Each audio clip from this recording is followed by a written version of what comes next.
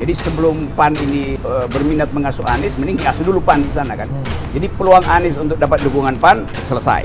Itu kejeniusan Pak Jokowi. Itu kejeniusan Pak Jokowi.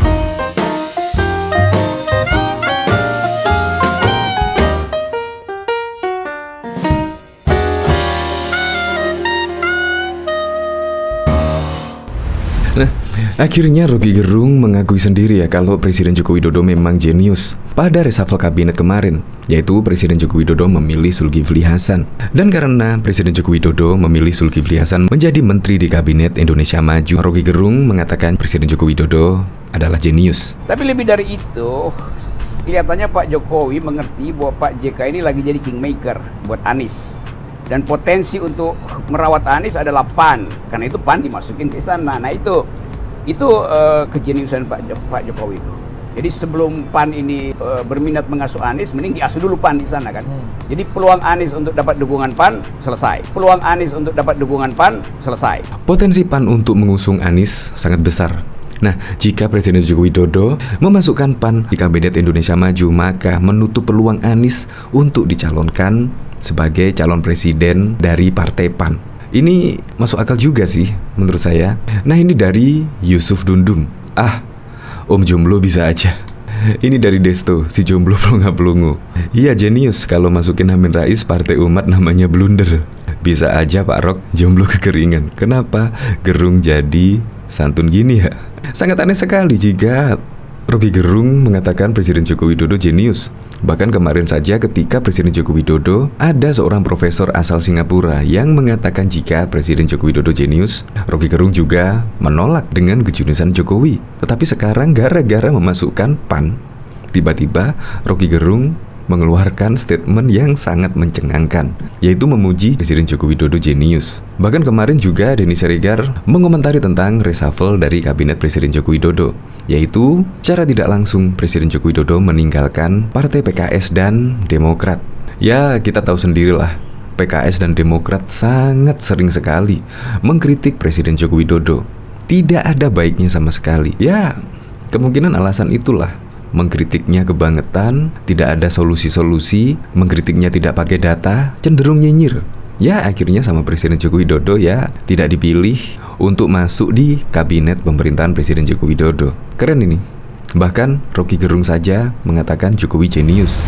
Oke, untuk lebih lengkapnya simak berita berikut ini, Good News Indonesia.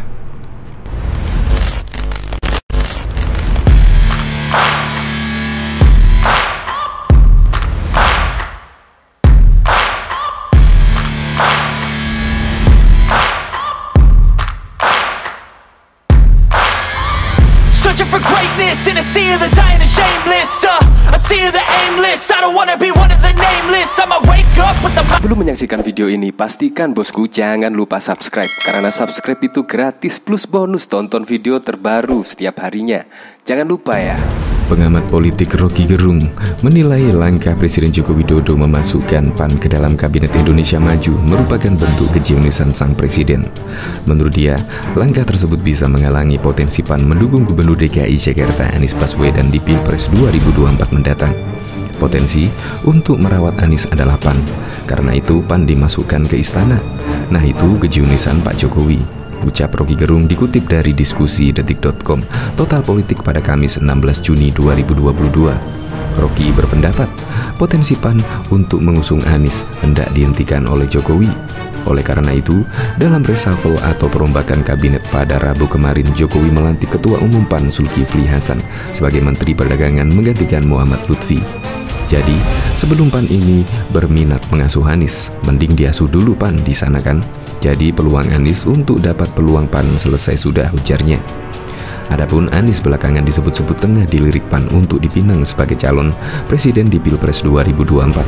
Kehadirannya di berbagai acara partai tersebut dinilai menunjukkan keseriusannya PAN dalam mencari capres potensial. Ketua DPP PAN Bima Arya mengatakan penunjukan Zulkifli Hasan sebagai Menteri Perdagangan melalui proses yang sangat panjang. Menurutnya, komunikasi dengan Presiden Jokowi sudah terbangun sejak setahun lalu. Ini kan prosesnya panjang. Sudah saya sampaikan tadi ya, sudah setahun lebih lah. Ada komunikasi, ada kesepakatan antara Pak Jokowi dengan Ketum, ujar Bima Arya dalam siaran Breaking News CNN Indonesia TV pada Rabu 15 Juni 2022. Diketahui, PAN bergabung dengan koalisi pemerintahan Jokowi periode 2019 hingga 2024 pada Agustus 2021. Sementara itu di Pilpres 2019, PAN mengusung Prabowo Subianto dan Sandiaga Uno bersama Partai Gerindra, PKS, dan Partai Demokrat. Bahkan juga diketahui, Partai Keadilan Sejahtera menegaskan tetap menjadi oposisi pemerintah sampai 2024 mendatang. Pernyataan ini merespon bergabungnya Ketua Umum Partai Amanat Nasional PAN Zulkifli Hasan sebagai Menteri Perdagangan di Kabinet Presiden Joko Widodo. PKS tetap di luar sampai 2024, kita tetap oposisi, kata juru bicara PKS Ahmad Mahburi kepada cnnindonesia.com pada Rabu 15 Juni 2022.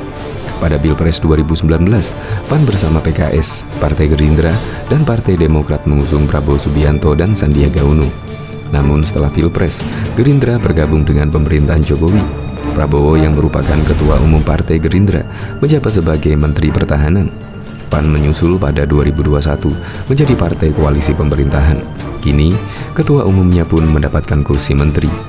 Menurut Ahmad, posisi Zulkifli kini sama dengan Ketua Umum Partai Koalisi Indonesia Bersatu (KIB) lainnya, yaitu Ketua Umum Golkar Airlangga Hartarto dan Ketua Umum P3 Sunarso Monoarfa yang juga merangkap jabatan sebagai menteri. KIB itu Golkar, PAN, sama P3. Ketumnya kan masuk semua kecuali PAN, jadi PAN dapat kursi menteri cocok. Ketua partai sekaligus menteri katanya. Terpisah, Ketua DPP PKS Nabil Ahmad Fauzi mengatakan reshuffle atau perombakan kabinet harus membuat kinerja pemerintah semakin baik dan berdampak pada kesejahteraan rakyat. Ia mengingatkan waktu kerja pemerintahan saat ini sudah tak lama lagi. Jokowi harus segera menuntaskan seluruh janji-janji kampanye yang disampaikan pada 2019. Terlebih lagi, waktu kerja presiden tidak lama lagi untuk menuntaskan seluruh janji-janji kampanyenya. Jokowi resmi melantik Zulhas menjadi Mendak menggantikan Muhammad Lutfi pada Rabu ini.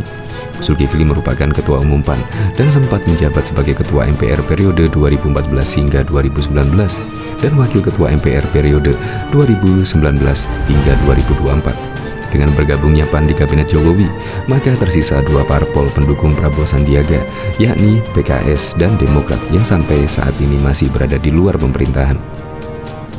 Bahkan juga diketahui Majelis Syuro PKS, Hidayat Nur Wahid mengatakan reshuffle kabinet hari ini terjadi karena faktor masih banyak koalisi yang belum terakomodir oleh Presiden Jokowi. Politikus yang kerap disapa HNW itu menyebut perombakan lebih dikarenakan faktor koalisi bukan kinerja atau kualitas. Mereka masuk karena memang beliau adalah koalisi Pak Jokowi. Harusnya bagaimana bukan sekedar koalisi, tapi berkualitas, kata HNW Sadiku. Dikonfirmasi pada Rabu 15 Juni. Yang dipilih semuanya koalisi, bahwa PAN belum kebagian. PBB, PSI juga baru kebagian sekarang. HNW mengingatkan agar Mendak Zulhas dan Menteri ATR BPN Hadi Cahyanto benar berkompeten di posisi barunya itu. Mereka harus bisa buktikan, bukan sekedar karena koalisi, tapi kualitas, prestasi, dan keahlian, kata dia. Apabila nantinya Menteri dan Wamen tidak bekerja dengan baik, HNW mengingatkan Jokowi harus ikut bertanggung jawab. Karena sudah dipilih, saatnya dibuktikan kompetensi. Kalau tidak sesuai kinerjanya nanti, mestinya Pak Jokowi dalam tanda kutip harus mempertanggungjawabkan ucapnya. Apalagi, HNW mengingatkan posisi Mendak yang kini ditempati Zulkifli Hasan memiliki banyak masalah, salah satunya minyak goreng. Untuk Mendak itu, hal sangat riskan, banyak masalah, misal migor. Itu jadi catatan sangat serius yang harus dipertimbangkan serius Pak Zul, ungkasnya. Hal senada disampaikan anggota Komisi 7 DPR RI Mulyanto. Dia berharap Menteri yang baru dilantik Zulkifli Hasan dapat menurunkan harga minyak goreng migor. Ia mengingatkan Menteri baru bahwa tugas dan tanggung jawabnya terhadap masalah bangsa ini sangat besar. Berharap Menteri baru dapat menurunkan harga minyak goreng. Pemerintah ini masih utang janji ke masyarakat untuk menurunkan harga migor sesuai harga eceran tertinggi. Bahkan 2 pekan lalu Presiden secara jumawa berjanji dapat menurunkan harga migor.